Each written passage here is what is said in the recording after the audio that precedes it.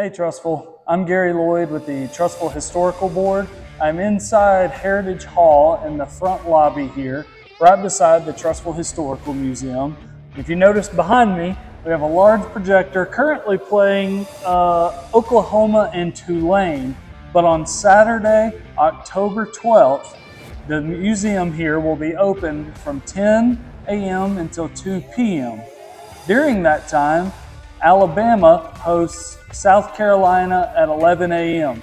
A lot of times I'm showing old photos and presentations and things like that on this projector, but I'm thinking at 11 a.m. on October 12th, we might put the Crimson Tide up here. So make plans to swing by between 10 a.m. and 2 p.m. Come check out some history and come check out some football here at the Trussville Historical Museum.